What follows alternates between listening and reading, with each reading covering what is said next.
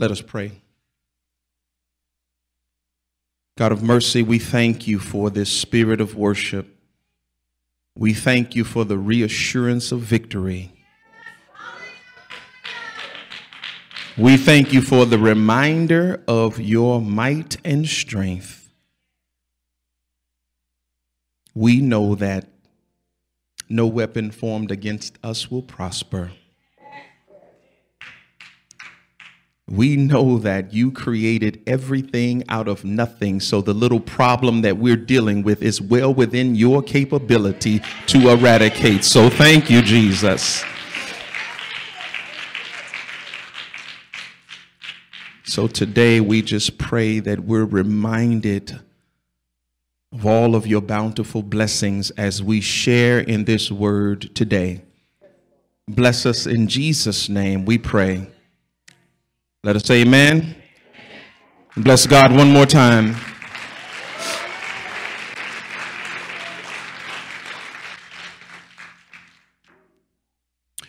Thank you for your presence.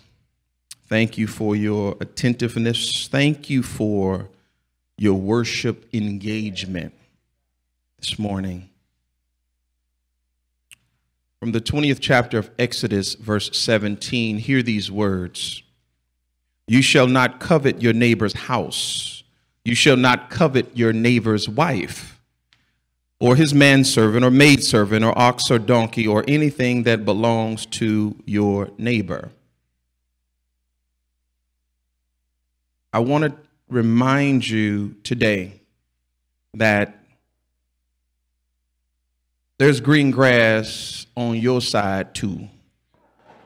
There's green grass on your side too. In this culture, today we are inundated with suggestive messages that say we must have more. We must have newer. We must have something we don't already have. This attitude is the foundation of the vast amount of dissatisfaction people have, even though we live in this great country of plenty. We feel pressure, and we're constantly challenged by society to keep an eye on our neighbor. Keep an eye on what they're driving and where they're living. Watch out for those improvements that they're making. Keep an eye on where they work and what they do for a living. We're pressured to keep up, or somehow we'll be left out or left behind. American citizens, although they have plenty, are some of the most dissatisfied people on earth. Our whole prosperity is built on encouraging greed and need to get something we don't already have, that we don't need, but we got to have it. Advertisers are always sending messages. You won't be happy until you have our product. You haven't lived until you've experienced one of these. As Christians, we really need to evaluate our sense of happiness. What is it based on? What's the motivation behind this acquiring things in our life? You know, here I am, naively thinking that I had everything I needed. I thought my life was happy. I thought my life was great. I'm doing it. Then I started feeling some kind of way when the advertisers started to talk to me. Because, see, I thought what I drive was cool. Then they told me the rules have changed because you don't drive the ultimate driving machine. Then I got a sad face because I thought I kept up with my oral hygiene pretty good. And commercials said that my teeth aren't even close to being as clean as they need to because I don't use this toothbrush. And I had no class at all because I just used regular yellow mustard.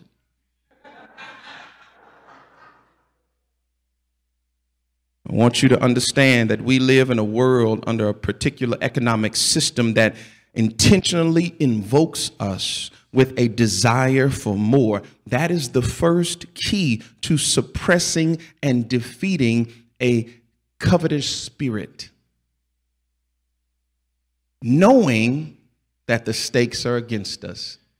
The commercials and advertisements we are barraged with daily, minute by minute. They're designed to make us bored. I would go so far as to say even ashamed of what we have. And they awaken an insatiable desire in us to crave for something new and better. Again, get this.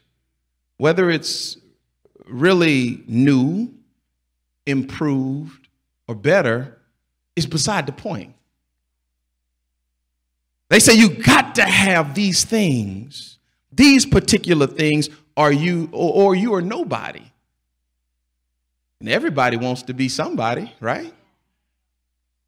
So we feed into this endless cycle of more and different and better. Our society breeds this covetous spirit, and prayerfully through this sermon, we'll be enlightened to see that there's green grass on our side of the fence too. We just ain't been looking at it.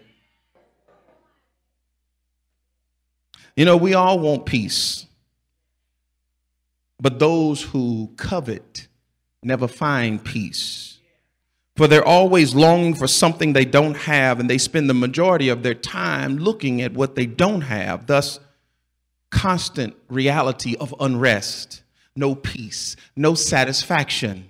But those who are at peace focus on what they have or what they've been given. You see, we can either go through life craving more and more, or we can learn to be content with what God has given us and allow God to give the increase and increase our territory.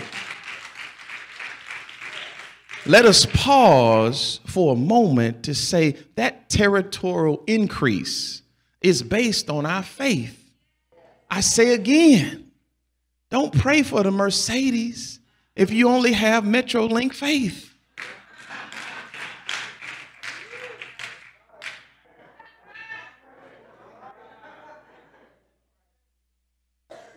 An attitude of discontentment is a heart condition. That's what this 10th commandment deals with, a condition of the heart. All that we have, all that we are, come from the hand of God. With the blessing God pours so richly out of heaven on us, God calls us to be content. We want to sing the song, Satisfied with Jesus. Let me be clear this morning. Desiring things is not necessarily bad, but when our wants arise purely from the dissatisfaction of what God has given us, an envy of the way he's blessed others, it's a violation of the 10th commandment. The literal meaning of the word covet is to pant after, like a dog. It indicates an intense desire that will not leave. Usually it becomes consuming. Have you ever wanted something so bad you dreamed about it? You couldn't even focus at work. I got to get to the store. Somebody may buy my size.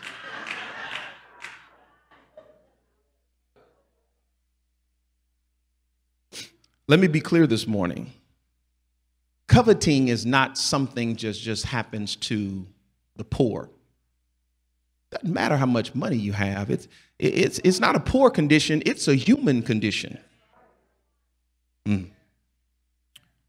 That's the nature of coveting. It's never satisfied. It's the basis for breaking the other commandments that we've discussed for the last 9 weeks.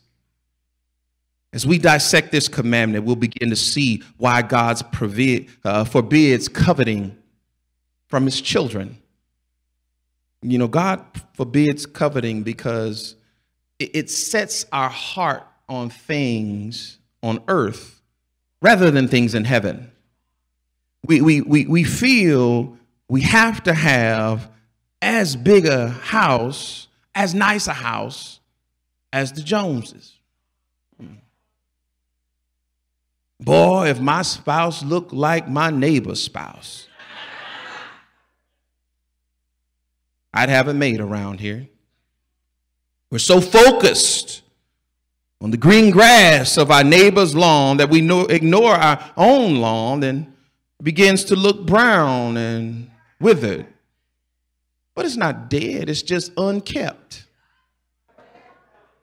unattended, ignored. I have come to tell you this morning that think about the time it takes your neighbor.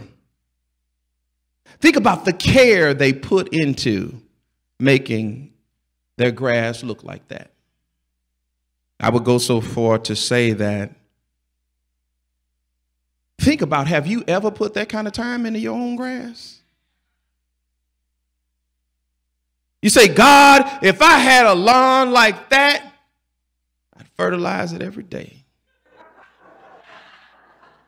Water it, trim it. Oh, if I had a lawn like that.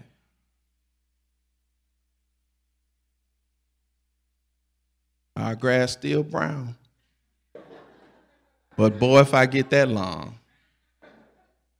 We can tend to get so caught up in the neighbor's spouse that we lose sight of the spouse God has blessed us with.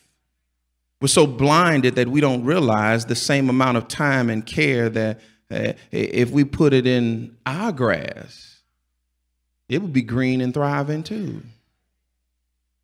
The commandment goes on to say that we shouldn't covet our neighbor's ox or a donkey. You see, in Moses' day, an ox was a beast of burden, essential to make a living.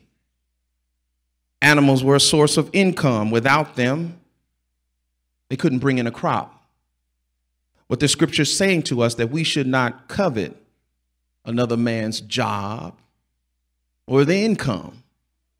Get your hand out of my pocket. See, it's not enough that God has provided us with a job. We want to be a boss, like our neighbor. We want to be in charge. Beloved, start with trying to manage your own life.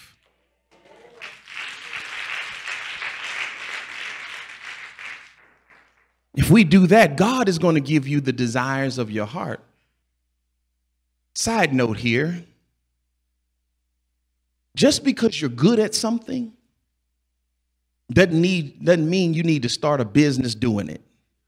I just got to say that because, Lord have mercy, Jesus. These are two separate things, okay? Just because you love kids and you're good with kids doesn't mean you need a daycare.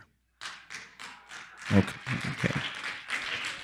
Just because you can push a mop and do wonders with a broom does not mean you need a janitorial business. You see, I'm not discouraging entrepreneurship, but before we make that step, ask God about it first. Then get some education about business. If you mop that floor and you can't even put together a bill, how you going to get paid? I just felt that would help somebody. Maybe that's just for me. I just been dealing with some things and some contractors of late. Glory. God closes the verses with the catch-all and just says, anything your neighbor has. That covers it all. Leaves us to investigate ourselves and our own desires. People turn to their neighbor, coveting their ability, their clothes, their bank accounts, their family, and the list goes on. But it's one thing in common. Every one of them are parts of things that belong on this earth. They're part of a world that we'll leave behind when we die. And the Bible warns us about giving the things of the world control over our lives. 1 John 2 and 15. 1 John 2 and 15. Don't love the world, nor the things in the world. If a man loves the world, then the love of the Father is not in him. As a Christian, my focus is not supposed to be primarily on things that I can acquire. It's supposed to be Jesus. It's supposed to be other people. I'm not supposed to be primarily focused on the things of my life and what I can acquire. When I accepted Christ as my Savior, I died to self, my own personal pleasures, or at least I was supposed to. We need to set our minds on things above, not just on things on the earth. Instead of wasting time frothing at the mouth with what our neighbor has, we need to realize there can be green grass on your side of the fence too. A couple of questions this morning. You think to yourself, if God gives you what you're panting after, how is that thing going to help you advance the kingdom of God? How is it going to affect your relationship with God right now? How can I use what God has already given me? Have I even used it? Have I even looked at it? Have I even tried to put it together? Some of the things that God has given us, they're still in the box. We ain't even opened it up. And we're still asking for some more stuff.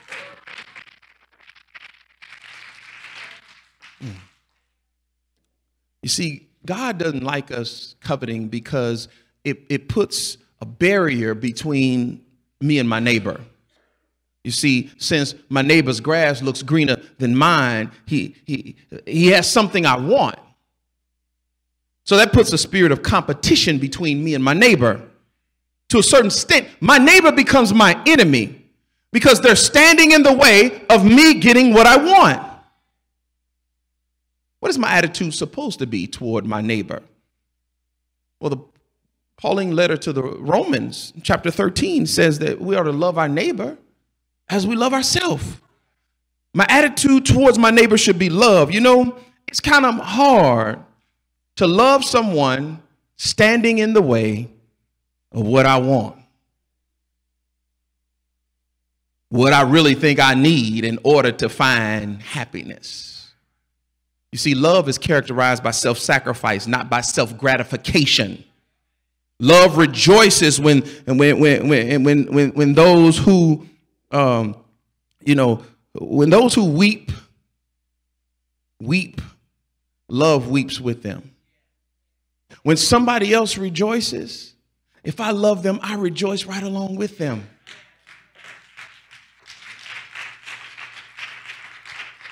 You see, a covetous spirit get envious when the neighbor new car shows up, when the furniture truck shows up, when they just want to share with you because they love you about God blessing them with a raise at work.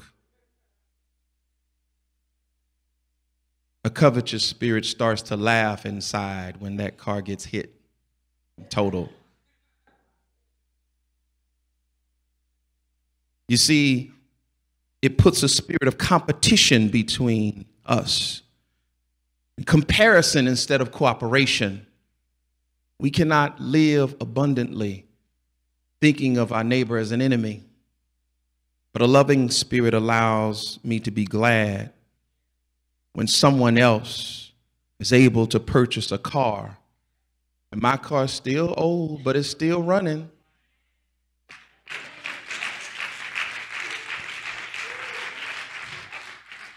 I'm praising God when when my neighbor is promoted to manager, know what? I may need a job one day.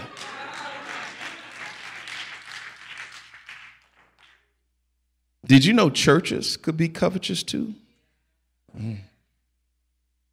It's very easy when things aren't exactly like we would like them in our church. We look at the church across the street and we say, if we just had a choir like that, if we just had musicians like that, boy, if our pastor was like that, if we had tithers like that, look what they driving in the parking lot. Whatever else. And the more we think like that, the church across the street becomes the enemy. And when we have an attitude like this, guess what starts? Exaggerations and speculations. They must be doing something wrong over there. Have all that stuff. You know what? They got that stuff because they watering down the gospel. Everybody over there going to hell in their cars.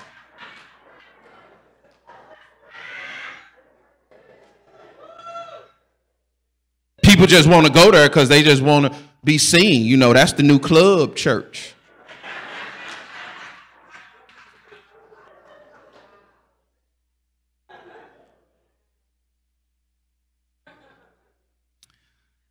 Not the proper attitude for a church.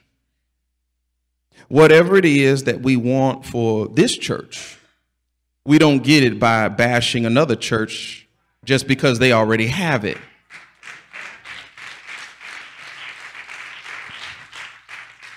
Right? Well, have we asked God for it?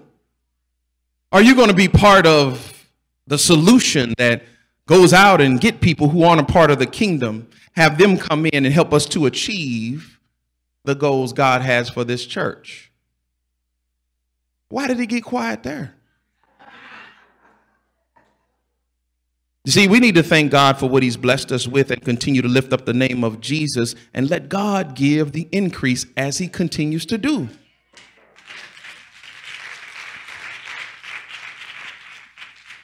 You see, God forbids coveting because it's motivation to just break all the other commandments. Because, as I said before, it's a heart condition. Plainly as I can put it, covetousness produces sin. Think about it this way. Where does stealing arise from? We steal when we want something somebody else has. Adultery has its roots in coveting. It happens when you desire a sex partner who's not your own. If I'm not satisfied with the requirements that God places on me or that he blesses and then he gives, then you know what? I'm going to put another God in his place. If I covet my neighbor's style of living and I know that I can't get there on my 9 to 5, 5 days a week, then guess what? Second job, and I'm working 7 days a week. If I'm not willing to get it through honest means, then I'll just steal it from my neighbor. And he may stand in the way if I do that, so I may be required to kill them for it.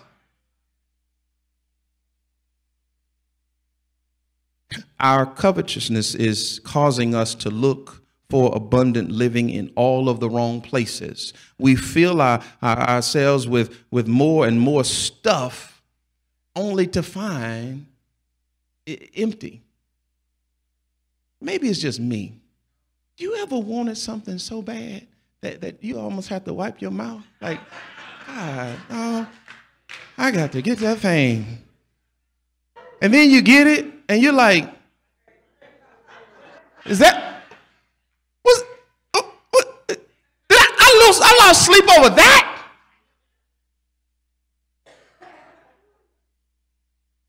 I moved to quit my job for that.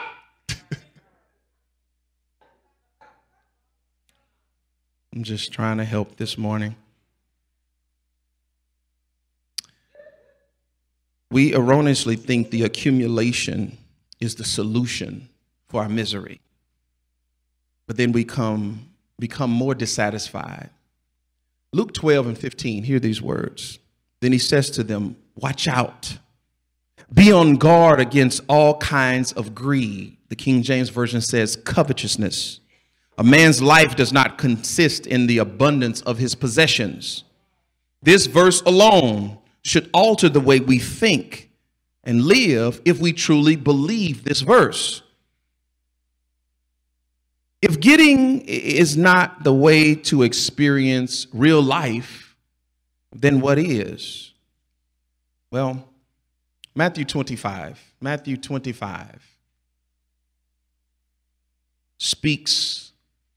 Jesus speaks in a parable about servants. And in Matthew 25, he says, the servant who is faithful over a few things, I'll make you ruler over many. See, we have to remove this idea of wanting everything to be just given to us. With no work, no sacrifice. We keep trying to step over today to get to tomorrow.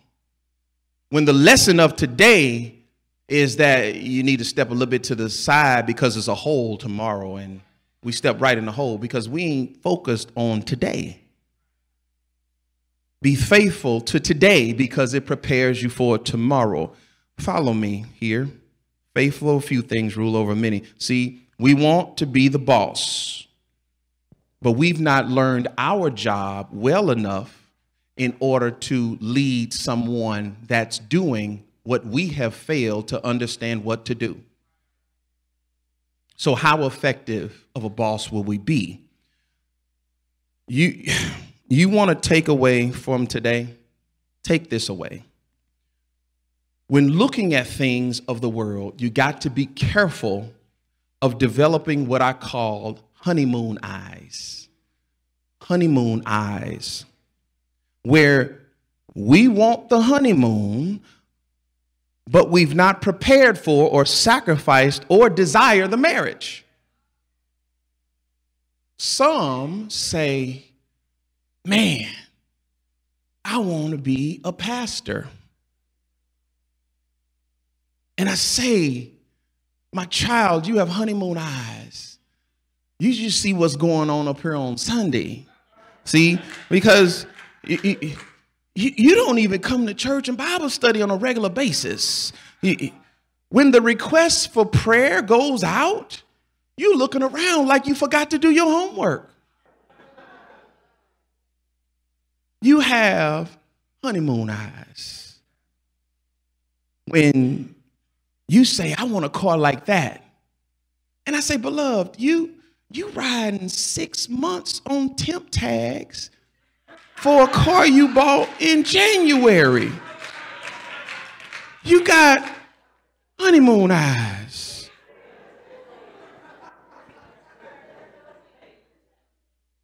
You sit there and say, you know what? I want to be a millionaire. And I said, you're not even putting in the work to be a good 100-aire. You think God is going to all of a sudden give you $1 million? Now you coming up with a budget? Now you're going to focus on financial stewardship? You got honeymoon eyes. See, you want the perks of marriage, but you don't want to make the sacrifice for marriage.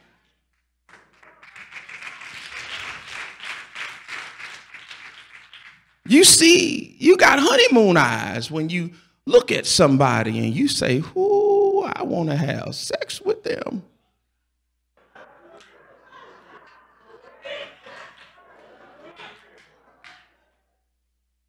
But see, you're not signing up for the moodiness, occasional sickness, days when everything won't be lovely, days when the picture of what you see has now changed, because trust me, she don't wake up like that.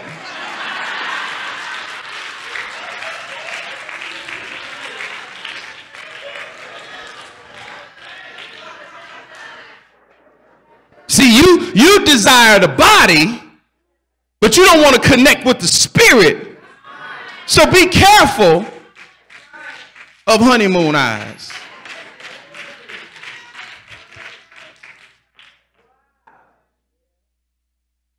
I could stop there, but I'll go on. So we ask ourselves, why should God give us more to change our lot in life if we're not thankful for what he's given us? Look around at what God is giving you. Look in the mirror at what he's giving you. Look back on your life and where he's brought you. See, you may have pain in your legs, but thank God you can feel your legs. Your job may not be glamorous in your eyes, but God has made a way to keep a roof over your head. You may not have the finest car, but what God has provided is a way from you to get to A to B, back to A. You may not have the finest clothes, but God has made it a way so you don't have to wash on Wednesday what you wore on Monday and Tuesday just to have something to wear on Thursday and Friday. You may not be eating the finest cuisine, but praise God, you've not missed a meal yet. You may not be in perfect health, but your health is obviously better than the person that did not wake up this morning. What God has for me is for me, and if it's not, I don't want it. God did not give you a desert on your side of the fence. God has not made it such that nothing will grow on your side of the fence. God gave you grass. What are you doing with it? The grass can be even greener on your side of the fence.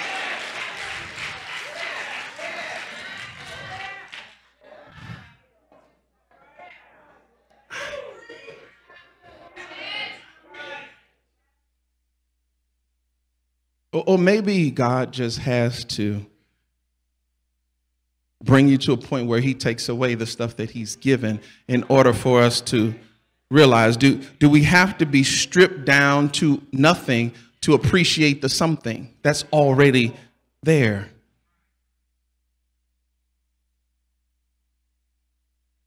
I just want to end with a few questions and points. What or who leads your life? What or who motivates your life? If God told you right now to sell your dream home that you spent so long waiting for, pack up your family and move to a one-room hut in Africa that he'd reserved for you, would you do it? Okay, let's not be that drastic.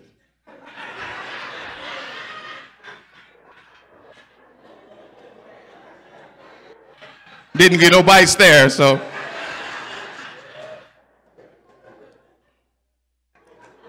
What if he just says, hey, sell one of your cars, give the proceeds to ministry, or just give one of your cars away? What if he prompted you to change careers just so that you could save your family? What if he said, just give up some of this TV time or the hobby or the sport or whatever activity to serve him in a greater capacity in ministry? What if he merely just said this? Could you turn in a little bit earlier on Saturday night to get up 2 to 3 hours after you would wake up for work just to make it here on time? Where's our hearts? Is it set on things of this earth? Or is it set on God? So let us begin to control the urge to be covetous. The Bible tells us to give thanks in all things. Let us go after gratitude. What is the best weapon against a covetous spirit? It's one of gratitude. Thank you, God. rejoicing in what we already have. Stop stressing about what you don't have.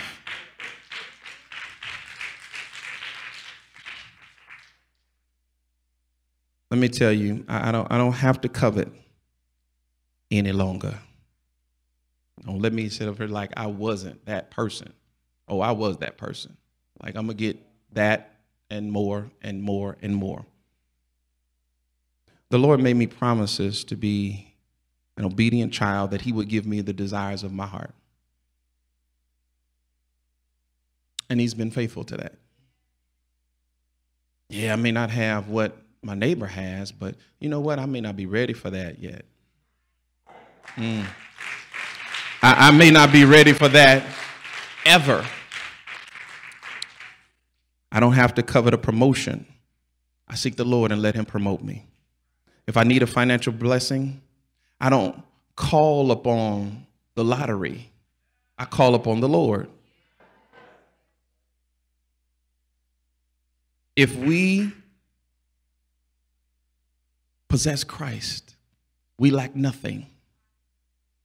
Until we learn to be content with what God has blessed us with, we will always see the grass on the other side of the fence as greener because we spend so much time looking at it.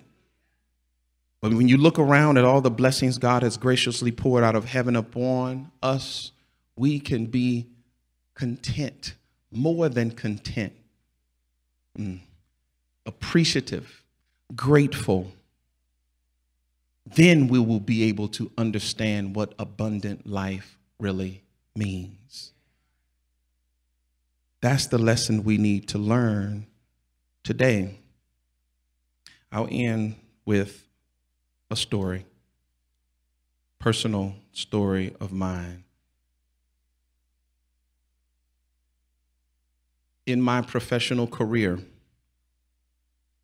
I always wanted to be at the top. Went to school, got the master's degree, doing all these things and wanting that promotion, that title. That's all I was after. I couldn't even sleep at night because I wanted and prepared myself for it. Continue to be passed over. It's not the right time. And I just found myself just angry all of the time until I just let it go and say, you know what? Because here's the crazy part about it. So I wanted this title, right? But I'm making the same money that the title came with, just didn't have the title. And I'm still not satisfied. I want that title. Is this so I can walk around like, forget the money. I got active in Bible study, and the Lord starts speaking to me and say, you know what? This title doesn't define me. I give it up. I don't need that. I don't want that. I'm just following the Lord. Here we go. Hold on. 2 weeks later, after I made that decision, I get a call. Cedric, this project just opened up, and we're slotting you for that manager's position with a $10,000 increase. I say that to say, you know, I don't just sit up here just talking. I've lived through this stuff. When you follow the Lord and say, well, the things of the world don't define me, then God can bless you with that abundance. Because guess what? Now, I wasn't walking around like I'm the boss. I accepted the position with humility because it didn't define me. And